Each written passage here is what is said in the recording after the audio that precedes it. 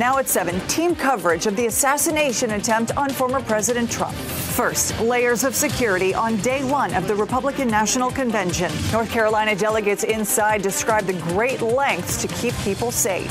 Then, insight from a former Secret Service agent. The missteps, he says, left the former president exposed. I'll have your hour-by-hour heat outlook on this WRAL Weather Alert Day. And I'm tracking when the sweltering heat finally backs off with the potential for flooding. Right now at 7, we are expecting former President Trump to speak at the Republican National Convention for the first time since surviving an assassination attempt. Here's a live look inside Fiserv Forum in Milwaukee at an eventful first day. Thanks for joining us tonight. I'm Ashley Rowe. And I'm Dan Haggerty. Thank you for being with us. As far as the investigation goes, the FBI was back at the scene of the assassination attempt today, looking for clues, searching for a motive, of course. They've been analyzing the shooter's electronic devices and gained access to his phone today. We want to go to Brett Neese in the WRAL Live Center to begin our team coverage tonight. Brett. Yeah, Dan, we do have this brand new picture of an airplane with former President Donald Trump's name on it, and J.D. Vance's name has been added to it. Make America Great Again there near the tail. This, as the former president has announced, J.D. Vance, the U.S. Senator from Ohio, as his vice presidential pick. This is our live look inside the RNC, and they are coming back from a recess right now. You can see the crowd there starting to shuffle in, and we do have a closer look at the podium here. That is where we are expecting Lieutenant Governor Mark Robinson to speak shortly. Here tonight, we'll, of course, have updates on what he says at the RNC, both online and our later newscasts. So they got Vance's name on the side of the jet, and he is taking the floor as well. Ohio Senator J.D. Vance spoke at the RNC for the first time as Trump's running mate in the last 2 hours. North Carolinians attending say security is extremely tight. But as WRL's Capitol Bureau Chief Laura Leslie reports, delegates there say the mood is upbeat.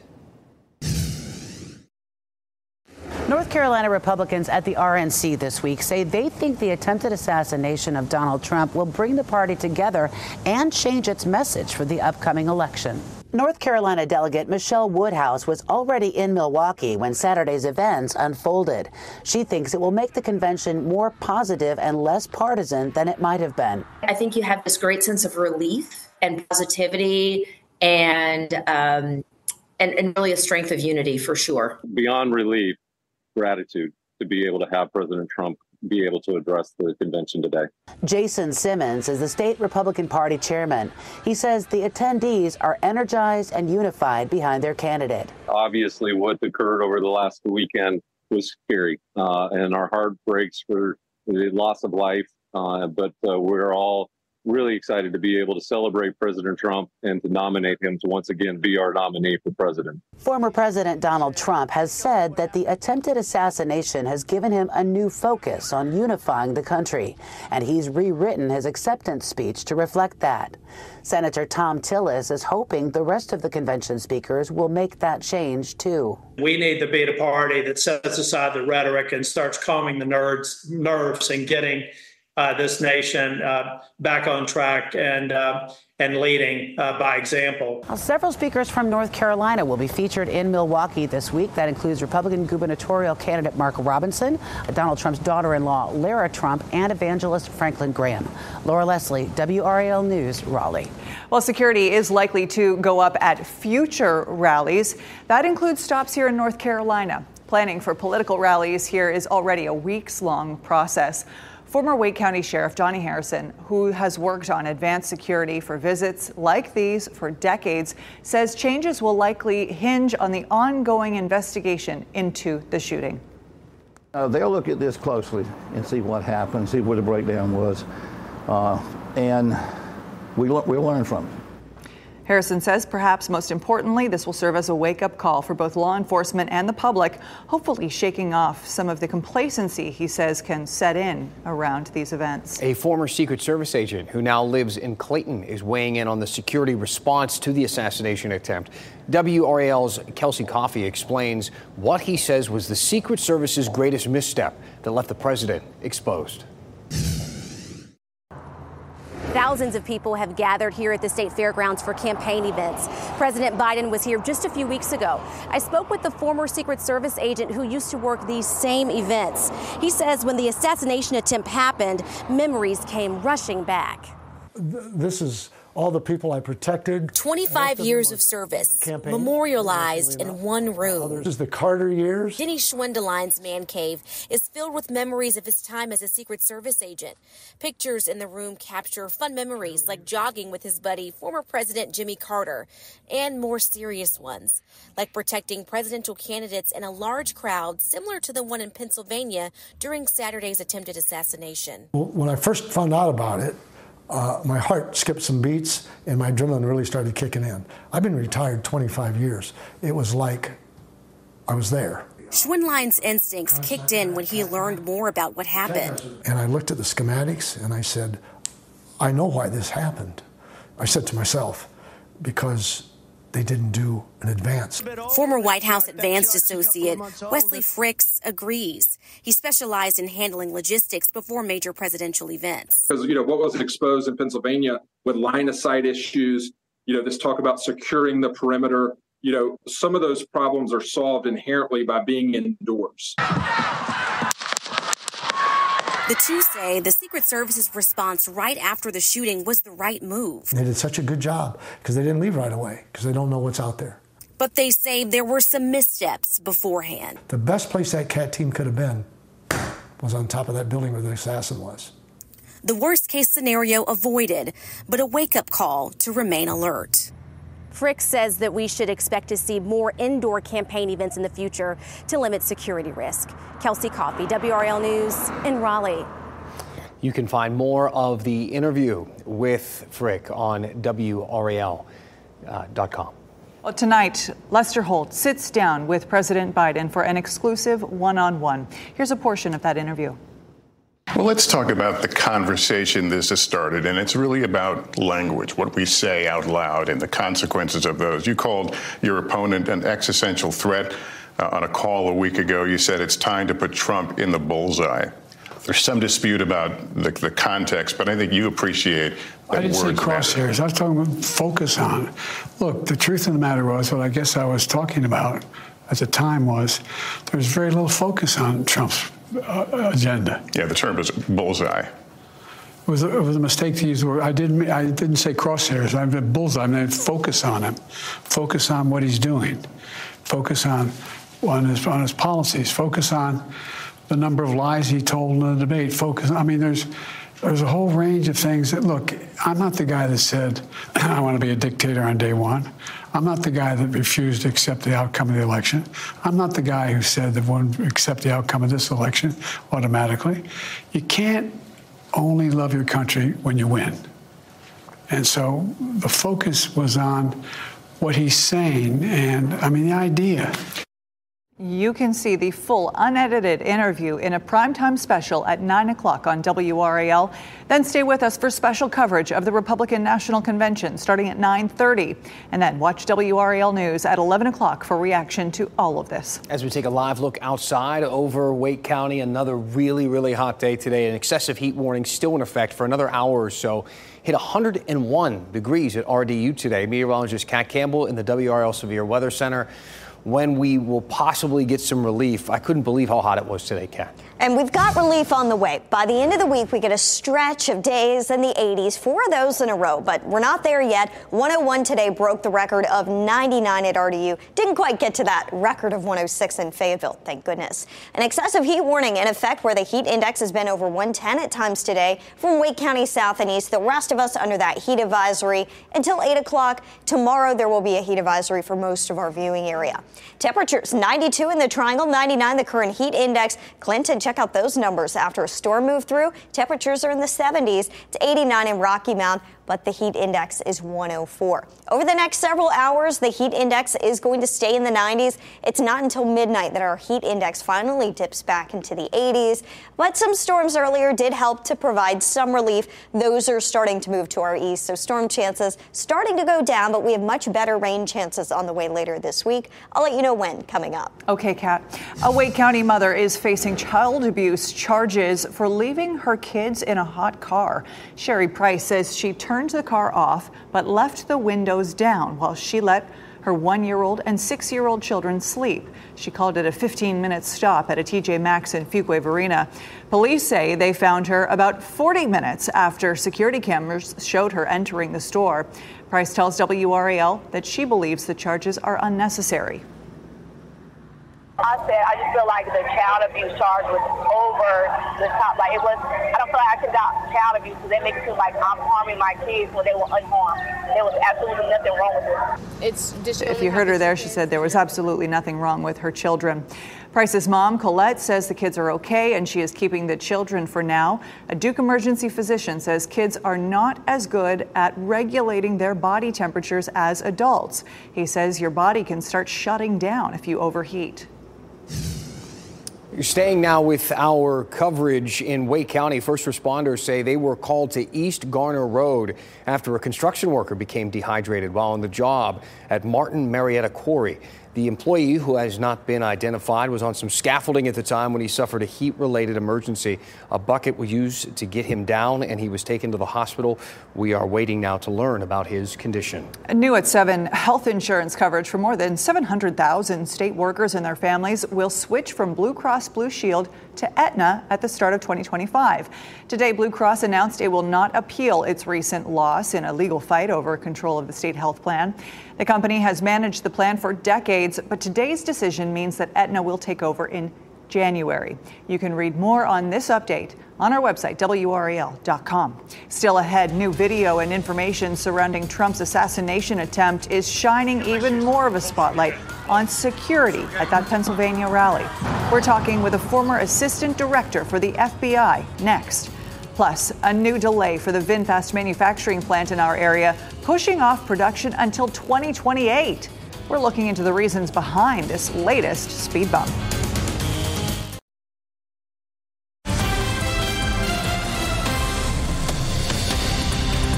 Welcome back. We're here with breaking news here in the WRAL Live Center out of Raleigh, where firefighters have put out a fire on Donald Ross Drive. Take a look at this brand new video. This is from the Raleigh Professional Firefighters Association. You can see a couple of those firefighters up there on the roof of that building where there's flames shooting out through the roof.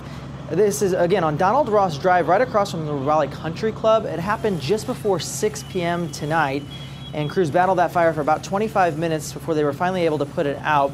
We're told nobody was living in this apartment complex. They believe it was being used as storage, and nobody was injured and nobody's displaced at this point, but we're working to find out exactly what caused that fire. We'll keep you updated. Can you imagine fighting a fire in this heat? Oh, thank goodness for our firefighters. New video of the shooter in former President Donald Trump's assassination attempt is bringing new questions into focus about security for the rally in Pennsylvania. The Secret Service did not sweep the building where the shooter was perched, and the roof was identified as a potential vulnerability ahead of the event. Just about an hour ago, we spoke with former FBI Assistant Director Chris Swecker, who led the investigation following the thwarted assassination attempt on former President George H.W. Bush. As somebody who understands these sorts of investigations very well, what do you make of the fact that the building that the gunman used was not swept despite being identified as a potential vulnerability? Yeah, it's hard to explain, really. I mean, the responsibility to make sure it was swept, if you will, but not just swept, but someone had eyes on it all the time throughout the rally, was with the Secret Service. I mean, it may have been delegated. They may have given the responsibility for the outer perimeter to local police department or state police, but that doesn't relieve them of the responsibility. And you have to have eyes on those high points, those rooftops. That's security 101, executive protection 101. Well, we've seen videos now of these people calling for help, or at least saying that they were calling for help when they saw the gunman getting into position. So what would you be looking for to understand why those warnings from the crowd did not make it to the stage? I would be looking at the communication between the local police department or state police, whoever had that part of the perimeter, and why they couldn't communicate or didn't communicate with the Secret Service people near the podium and get him off the podium until they resolve the situation. I can understand having shooting protocols and making sure that you're sure of your target, It could have been a local officer up there, and maybe that's why they hesitated. But until you get the ex-president off the podium, he can interrupt that speech for 5 or 10 minutes until he resolves the situation.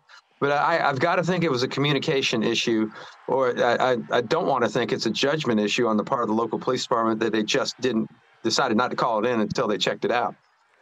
We still have months left of this campaign. What kind of changes do you expect to see at future rallies and campaign events? Well, I expect to see more resources devoted towards Trump's campaign. I expect to see probably bulletproof plexiglass. You remember when the Pope, there was an attempted assassination on the Pope. He drove around in a plexiglass bubble. But you can set that up without disturbing, the interpersonal nature of these types of rallies. And I think, they're going to have to just make a tough decision on that and say, look, we can't expose in these rallies. It's too difficult to control everything. So we're going to have to make sure that he's surrounded with bulletproof, whatever, plexiglass. They have that, and they can use it. Thank you so much for your time. Appreciate it. A huge economic boost to the Triangle hit another speed bump today. VinFast announced it won't start building cars in Chatham County until 2028. That is 4 years after the original goal. The company says the adjusted timeline will allow them to focus its resources on growth closer to home in Vietnam. NC State economist Mike Walden tells WRAL VinFast's troubles aren't because of their product, but rather the current slumping sales of electric vehicles in the U.S.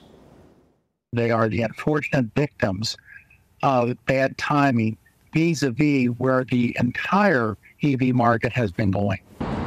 In a statement, Chatham County Manager Dan LaMontagne writes, quote, while VinFast has announced a delay in the expected opening of its North Carolina facility, we are confident that there is no change in VinFast's scope or vision for the project here in Chatham County. Meteorologist Kat Campbell joining us now. Another scorcher of a day. It is nice to see a couple of 80-ish degree temperatures in our future, though. It's coming. We just got to get through the next couple of days, and then we get some relief on the way. We've got a pattern setting up for the end of the week that's not just less hot, but also wetter, and we need the rain still. On the dual Doppler 5000 radar, we had a few storms earlier. Those are starting to move out of here. Not a lot left, just a 20% chance for rain from here on out. Not as much lightning earlier when I was looking at that storm in Sampson County. There were over 300 strikes of lightning. The storms are to our east now, and there are about 46 strikes of lightning. So you can see things are dying down. Just a few sprinkles left in our southern counties. If you're headed out to exercise, the bulk of the rain is out of here. But boy, it is going to be steamy even after sunset. 9 o'clock, it's 85 degrees. Even by 11 o'clock tonight, it is 82. So it might be a quick walk. If you are planning on trying to beat the heat and doing your exercise late tonight, still stay hydrated. Start drinking your water now. You're certainly going to need it with the heat that we have this evening and into the day tomorrow. 100 degrees our forecast tomorrow. The heat index over 105. There will be another heat advisory in effect tomorrow. Wednesday, 98 degrees. The heat index still up there between 105 and 110 likely. And then starting Thursday, we begin to see changes. It's kind of our transition day. We're still at 90 for the high with the heat index near 100, but rain chances begin to climb. We've got a flood threat on Thursday, and then over the weekend, we'll really see the heat back off with highs back in the mid-80s. High pressure in control now, but not for long. We've got a front on the way, and that front is going to stall over North Carolina. It gets stuck, and it interacts with a lot of moisture moving into the area. The most widespread rain looks like it's going to come Thursday and into the weekend. Thursday, we are already under a threat for some localized flooding.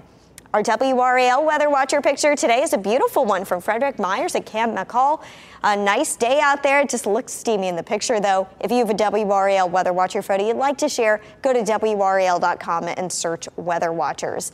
So our 7-day forecast is going to be a hot one for the next couple of days, but notice a stair-step down in our temperatures by the time we get to Friday. We've got 4 days in a row with high temperatures in the 80s, lows back in the lower 70s instead of the upper 70s, so a little bit better out there. And then over the weekend, rain chances stay pretty high. A 70% chance Saturday, a 60% chance on Sunday. Hopefully, that means the houses can cool down a little bit, give your AC a little bit more of a break before we see our next wave of heat arrive. Yeah, my electric bill is going to be like $3,000 after this.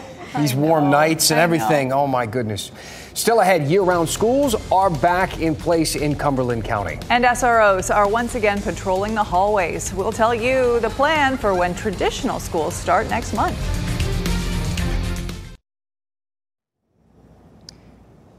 Today was the first day of classes for year-round schools in Cumberland County. Sheriff Ennis Wright has agreed to keep his SROs and crossing guards in place until the start of the school year for traditional calendar students next month. Deputies will also continue work in Spring Lake, but when school starts August 26th, Fayetteville and Hope Mills Police Departments will have to take on those responsibilities. So 7 schools in Hope Mills will be fully staffed with SROs and traffic control officers that have already been hired. The county, the schools that are in the county will be taken care of as well because they already have staff in those regards. The city of Fayetteville is actively looking at hiring. The Fayetteville City Council approved funding for the police chief to fill the SRO and traffic control officer positions, crossing guards, for the coming school year.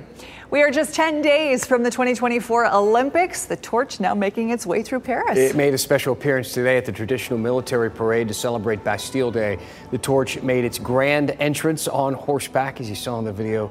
It now begins its final relay around famous landmarks in Paris. WRAL is your home for the Summer Games. We will have live coverage all day from July 26th through the end of the games, August 11th. You can look for live reports each day at 6 a.m., 6 p.m., and 11 p.m. And don't forget to tune in to WRAL in just about an hour and a half when Lester Holt's exclusive one-on-one interview with President Biden will air in its entirety unedited. The primetime special is at 9 o'clock on WRAL. And then stay with us for special coverage of the Republican National Convention starting at 9:30. Thank you for making WRAL your choice for local news. We'll see you at 10 o'clock on Fox 50 and back here on WRAL at 11. Good night.